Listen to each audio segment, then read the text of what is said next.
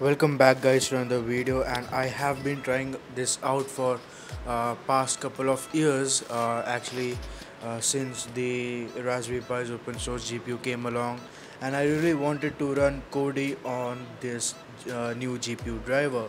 Now, as many of you may know, the Kodi that we have right now runs on a closed source driver, so it will run on OpenGL but I really wanted to run on X11 like it runs on any other Linux based operating system.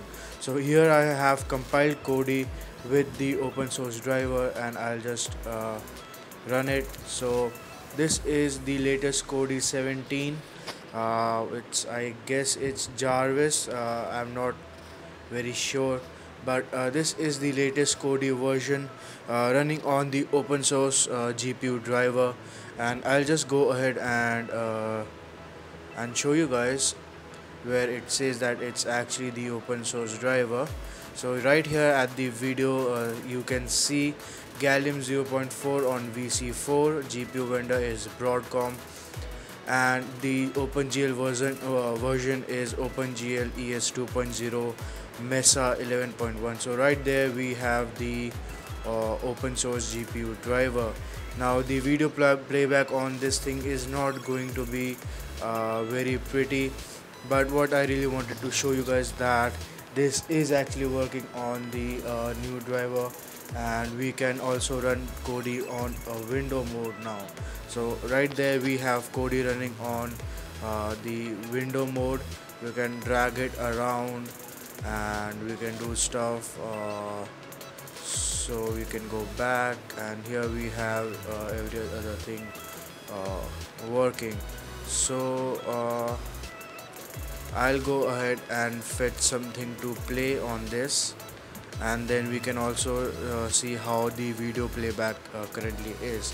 So this is Kodi once again running on the open source GPU driver. I'll be back with something to play on it. So we'll go to movies and probably files, and there's my pen drive, and this is what we can play back.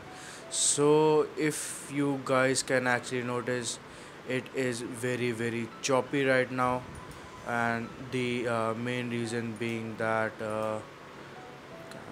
can we actually get out uh, settings, and the main reason being that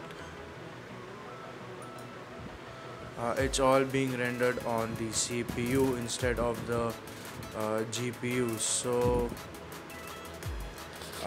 everything would be very choppy. It wouldn't be very responsive, especially if it's running on the background like this. So I'll just go ahead and pull up. So as you can see, the CPU is on pretty high usage right now, almost touching 100 from time to time, and this is we are talking about the Raspberry Pi 3. So it has a pretty beefy CPU, but it's still struggling to run a video at 1080p.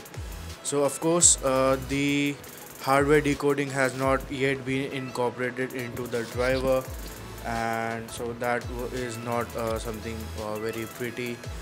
When it comes to video playback, it's always very choppy and uh, odd, so not very enjoyable. So this is just an experiment right now, Kodi running on the open source GPU driver. Thank you so much guys for watching this video, and hit like if you like the video, or dislike, and I will have the instructions to build this on your own in the link in the description. And thank you so much for watching, and I'll see you guys next time.